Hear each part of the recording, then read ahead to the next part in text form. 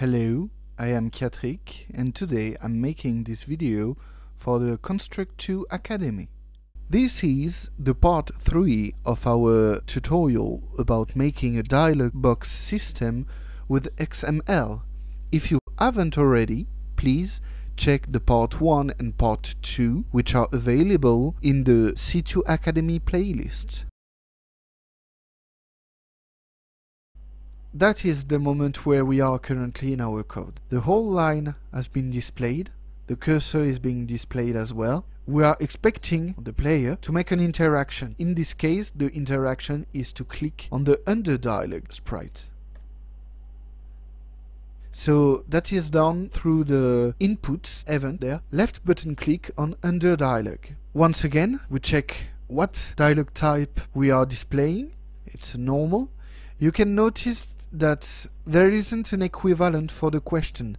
So it means that whenever there is a question, the fact of clicking on the under dialog object won't have an interaction, because what we will want when we are displaying question is actually the event on top of it for the user to pick an answer, not just click anywhere. So when we are clicking on our under dialog, that the dialog type is normal, and there we can see again that the txt dialog has its boolean variable showText set to true.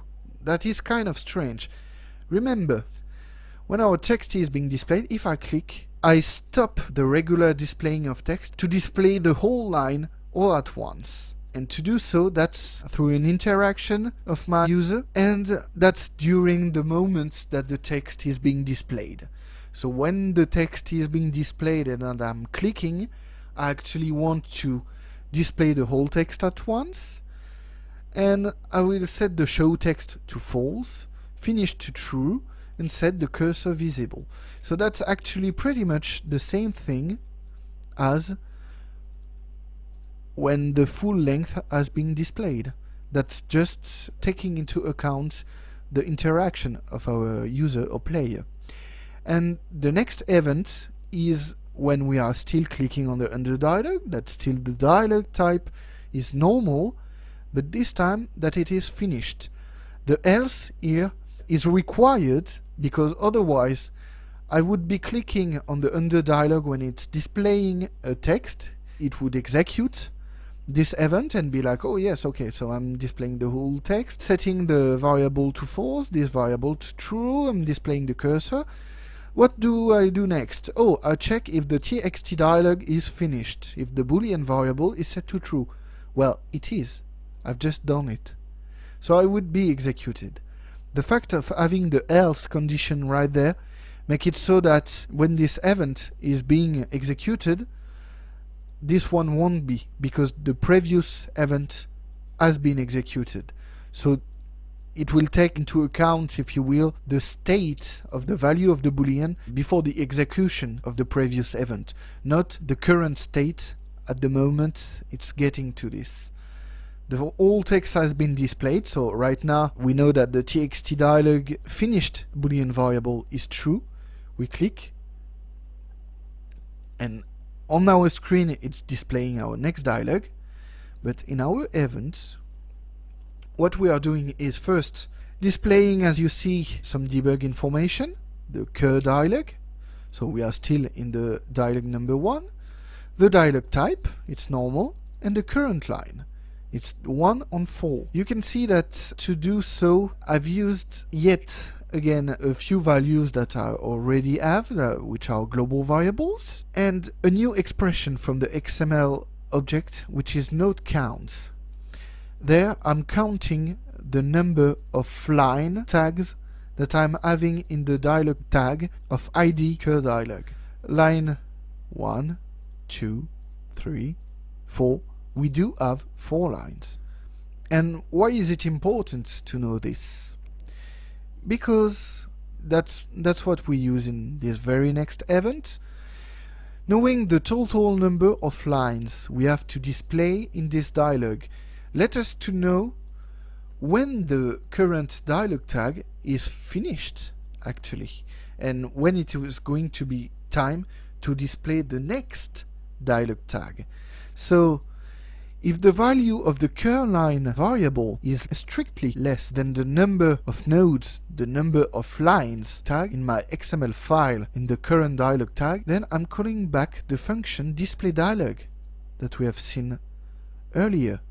Display dialog there, which is adding 1 to the current line. So in our case it will pass to number 2 and then display the line according to the dialog type. Once I have reached the last line of my dialog to be displayed, so I'm just using a else condition right there, which means that the previous event hasn't been executed, which means that its condition is false. So we currently have a curline value which is equal or greater than the number of lines in our XML file. From there we want to go to the next dialog tag, and we want to also get from our XML the next dialog text from the current dialog tag. So remember, next dialog tag is here. For the dialog of ID 1, the next dialog is going to be 2, and I'm making it a float just to be sure, and also because by default this is a string that is returned, it's just text, whereas the parameter I'm expecting is to be a number, a numeric value when I'm going to my set next dialog function. The set next dialog, we are setting the cur dialog value to the parameter we have just passed. So if we have read the 4 lines for the dialog tag 1, the value is 2, so we are going to pick the dialog tag of ID 2. And we are checking its dialog type, and you can see that this time our dialog tag number 2 is of type question. So we'll get back to it. Just finishing up there, you can see that with those 2 lines we are actually having a loop that is being performed. So let's go back to set dialog, set next dialog. We have a different dialog type this time. We display dialog still, and in display dialog this time we have dialog type of question, so we are displaying question. Let's see the function display question. You can see that we are logging some different informations, and there are some equivalents and some things that are the very same as what we have seen previously. We are still getting the text for our question in our log. We are still getting the animation name out of portrait and mood attributes, although this time it's not in a line, it's in a question tag. Portrait, mood, position and ID. We set the animation. We set the text according to the text in the dialog tag of cur dialog value and into the question tag. We show the text, we set finish to false. That's pretty much the very same. Notice that the txt dialog vertical alignment is set to center when we are displaying our question. Let's go back to show text, and this time this is a question. And as I've said, I want this time to not get a timed display, but actually display the question all at once. So the txt dialog text is set to the value of txt to display, which is our question. We set the show text to be false, we set the finished to be true, but we also call another function right there, which is named display answers. It's a new function we haven't seen so far, and its goal is to simply, as I was saying, check the number of answers into our current dialog tag of type question. So we're using once again the node count, and we try to see the number of answer tag we have there. Let's see. Answer tag 1, answer tag 2, so we have 2 lines, we have 2 answers. And this is the value that is going to be returned right there. We repeat for this number of times the fact of creating the txt answer object. So remember, This is this one, which is specific, which is different. So we repeat the number of times we have per answer. So 2. We have 2 answers possible, so we repeat 2 times. We create the txt answer object in the dialog layer and we placed it accordingly. To be honest, that's the place in the current example that is not completely optimized and that you can pretty much do as you want. It works currently because I have 2 answers. If I change to 3 or 4 or more answers, the position and the display of the answers won't be as neat as it is. That's really up to you, to your project. It's interface, if you will. So just know that into the logic, when you are displaying your answers, that's where it goes. For each txt answer object, we are setting the id answer instance variable to the current loop index plus 1. The loop index is the index from the current loop, so the repeat condition is making a loop. We loop the number nb answers time. All loops and pretty much everything in a construct is 0 based. So right there I need to add a plus 1 because in my XML file I've set the IDs to be 1 by default. They are 1 based, not 0 based. That's why I'm adding there the plus 1. And I'm setting the text of the txt answer object according to the answer. So pretty much like we did so far, we pick the dialog of id attribute current dialog in the answer of id attribute loop index plus 1 for the reason I've just stated earlier. I create the object cursor answer and display it on the left of the txt answer object and make it flash. So from now on, when I'm getting to a question, that's here, I'm expecting my user to either click on yes or no, one answer or another.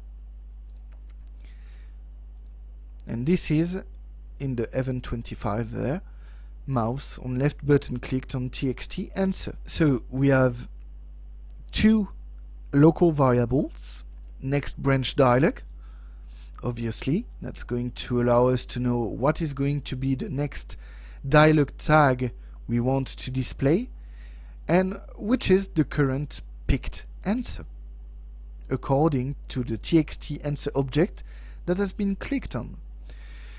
We just make sure that the dialog type is of question. It's a bit redundant there, it's not really needed, but at least it's logical and we are still sure that we are being displaying a question and that's where it should work. We reset our current line value to 0. It's about the same, it's not very necessary, but in my trials and errors it seemed to be important at some point to modify it from there. We set the picked answer value to be the id answer instance variable value of the clicked txt answer objects. And we set the next branch dialog by going into our XML file, checking for the next dialog tag of id attribute picked answer. And as you can see here, in our dialog id2 of type question, the next dialog tags do have an id attribute. So when the answer id 1, the next dialog to display id 1 is going to be the dialog number 3, and for the answer number 2, the next dialog id 2 to be displayed is the number 4. This is also some branching and some structuring that I've decided upon, and that allows you to make branching dialogues this way.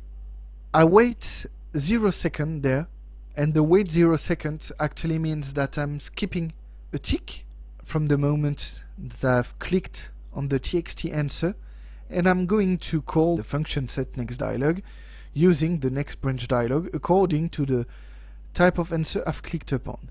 The wait there is because if I just click on my answer there, if I don't wait a tick, it would actually consider as well that I'm clicking underneath, and it would actually, instead of displaying the first line of the next dialog, directly display the second line, because one click is considered to be passing from a question to the next dialog and displaying it.